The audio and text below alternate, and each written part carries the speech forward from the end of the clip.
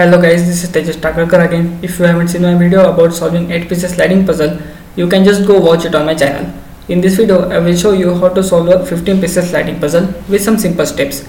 If you once know how to solve this puzzle, I guarantee you that you can solve any kind of sliding puzzle. So let's begin with.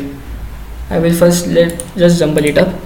So now we need to put 1, 2, 3, 4 in their respective positions first.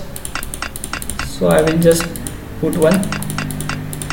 We can easily place 1 and 2. Just move aside other pieces and make a way for them to go. Now for 3 and 4, what I will do is place 4 in 3's position or 3 in 4's position. So here we have 4. I will place it in 3's position and let 3 go exactly below 4. So we can just pull this block away and make place for them to go inside. So we have 1, 2, 3 and 4. So now we want to place 5, 6, 7 and 8. So just repeat the same steps. So here we have 5. So it will be again easy to place 5 and 6. So we need to place 7 in 8's position like this and get 8 below 7. So we can just push them inside. So now in these blocks we often get confused. So we have to just place 9 here first and 13 here.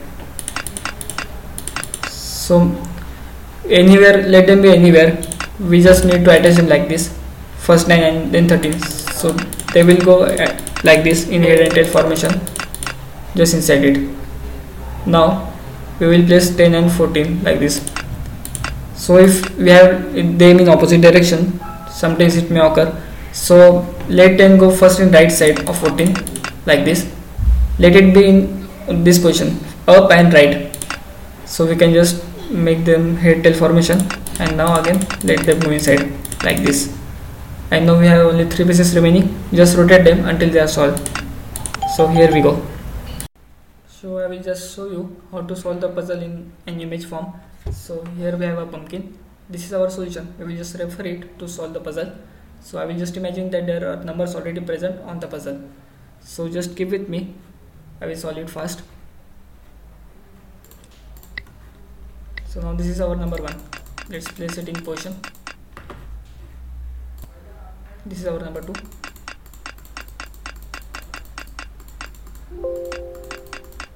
Here it goes.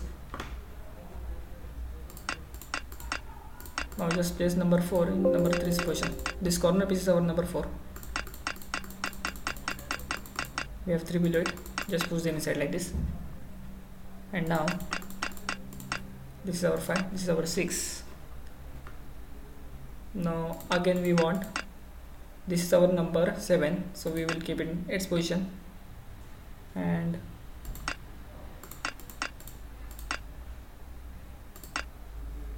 we have it here. So I will just put 8 below 7. So I can place them in position. Now we want 9 here and 13 here. So this is our piece number 13 and this looks like 9. So I will just arrange them.